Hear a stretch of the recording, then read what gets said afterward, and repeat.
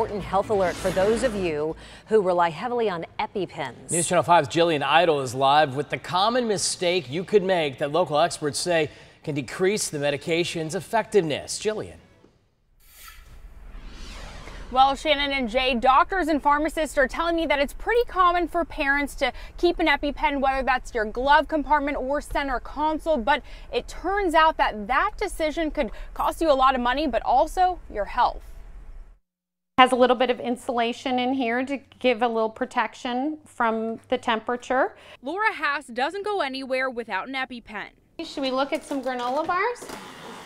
And our son has had several reactions where we've needed to give epinephrine. Time is of the essence. The Palm Beach Gardens mom of 3 uses insulated cases, even ice packs at the beach to keep the medication closest to room temperature as possible. A rule for us personally is to keep our EpiPen locked doors between us. Yet doctors and pharmacists say not everyone is as cautious. Extreme temperatures can absolutely accelerate the degradation of the medication.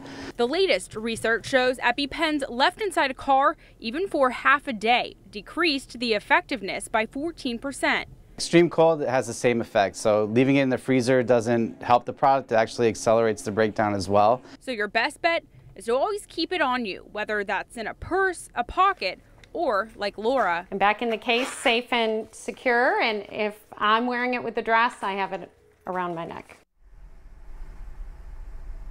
And I'm told that if you do leave an EpiPen in an extreme temperature, whether that's extremely hot or extremely cold, the medication should turn to more of a rust color. Now, if you think that this is potentially something that has happened to you, you will want to talk to your doctor about getting another prescription.